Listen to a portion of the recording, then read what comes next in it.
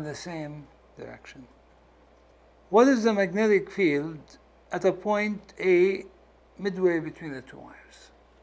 So here's a point, let's say A, halfway between the two wires. What's the magnetic field there?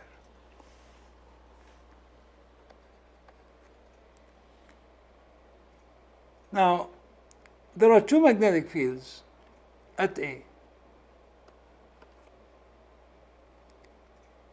One magnetic field produced by the wire on the left, and another one produced by the wire on the right. Now, since both have the same current, and it's the same distance from both of them, so the magnetic fields have the same magnitude. The magnetic field, remember, is produced by a wire carrying a current, B, produced by long, straight wire, is what? Mu 0 I over 2 pi r. So the first one, the one on the left, produces a magnetic field mu 0 I, which is 10, over 2 pi r, and r is 0.1. And the other one also produces the same thing. Mu 0 I is 10 over 2 pi, and then r also is 0.1. So they produce the same, they produce two magnetic fields with the same magnitude.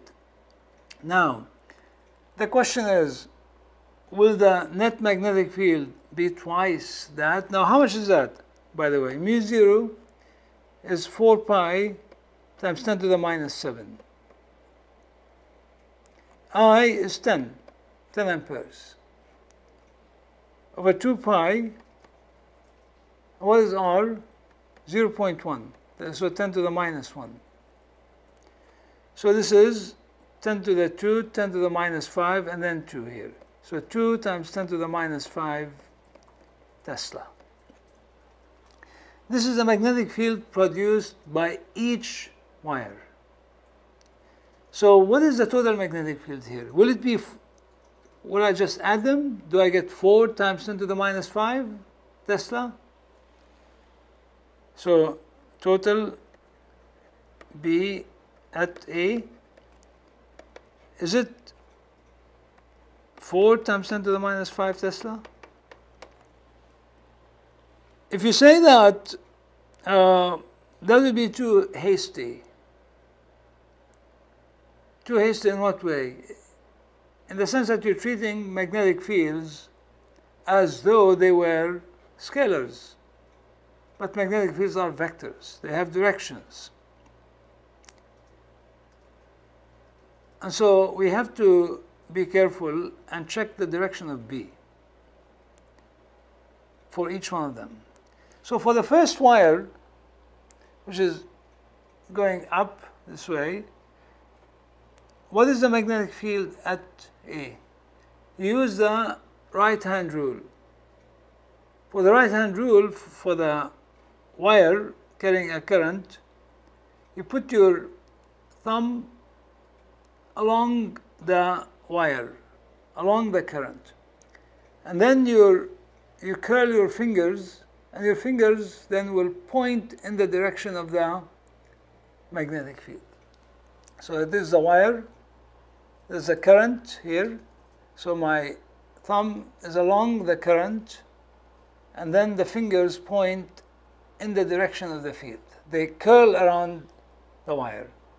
But here, at point A, the magnetic field is into the page.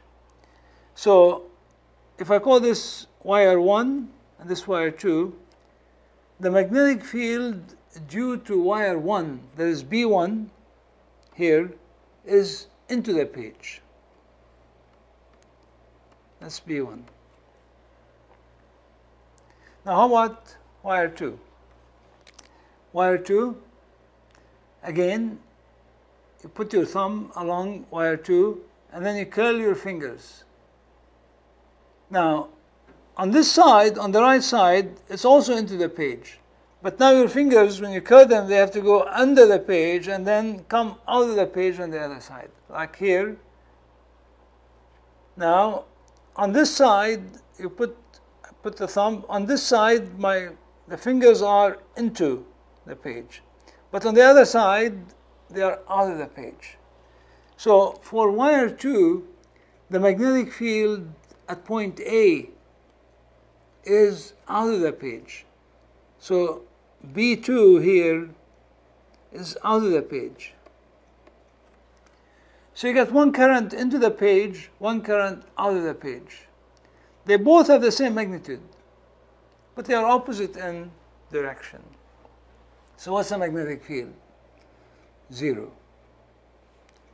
So this is wrong. Correct answer is that B equals 0. Total magnetic field at A is 0. Now what happens if I reverse the current in one of them? If I reverse the current in one of them, let's say if I reverse it in this one here, then for the first current, the magnetic field is still B1 into the page.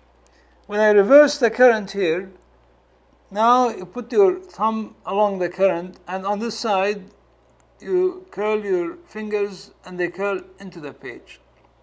So in this case, if I reverse the current, both will be into the page. And so each one is 2 times 10 to the minus 5. Now, so I get 4 times 10 to the minus 5 Tesla.